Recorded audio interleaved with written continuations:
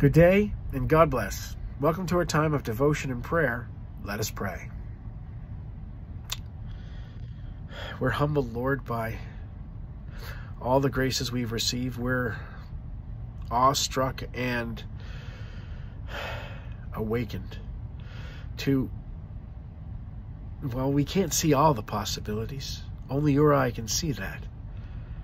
But we are amazed at all the things that you've called us to do, that you've called us through, that you've seen us, Lord, encounter and struggle with. And Lord, here we are. And we're still struggling with some things. We struggle with the hardships that some people face, and we can't figure out why, the hardships that we're facing.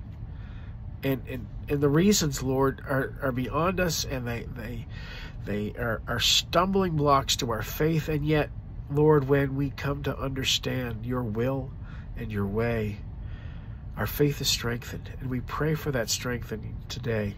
We pray that we will see that the foundation we are on is not as weak as the world wants to make it out to be, that you are a sure foundation, that putting our trust in you is not some foolish thing, but Lord, that they are fools to say there is no God.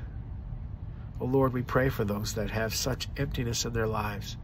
And Lord, that are so fixated on mortal things that they can't look past to see not just what they're not, but to see past to where you are calling them to be, beyond what we are, but to the potential that your love creates.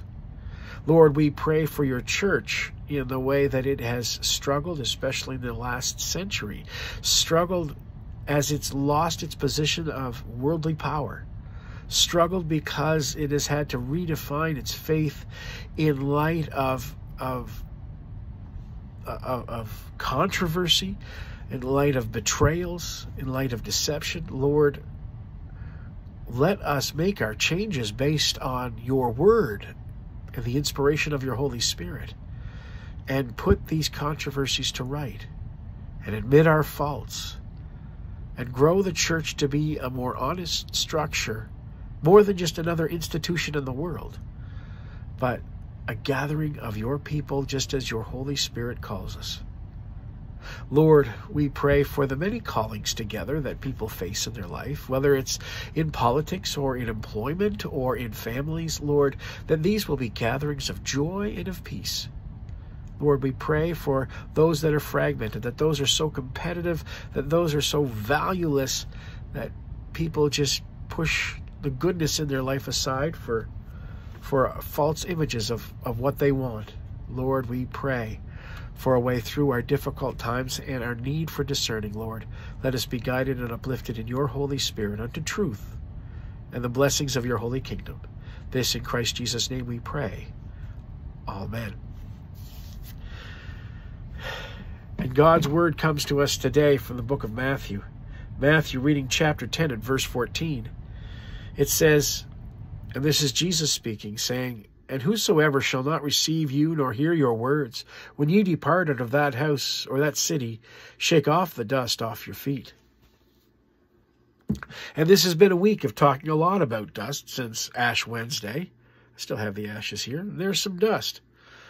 And the whole idea that Jesus has about shaking that dust is to shake any remnant of that which was filthy in your life, that which was filthy before God, to shake those things off from your life, to say, I'm leaving that behind. I'm leaving that in God's hands. And it doesn't just have to be people. It can be situations. It can be cultures. And we have a hard time doing that in our discerning of what is right and what is wrong, to be able to set certain things aside and say, you know, that was so wrong, I have to leave it behind forever. Leave it in God's hands. It's not my problem anymore.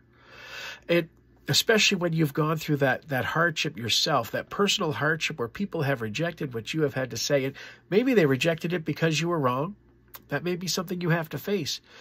But when you're speaking about God's word and you're trying to work in a worshipful setting, in a worshipful community, and you're trying to reach out with the word of God to bring goodness and uplifting to people's lives, and it's rejected, you've got to find a way to put that aside and say, Lord, I did my part. Maybe you planted a seed you don't know about.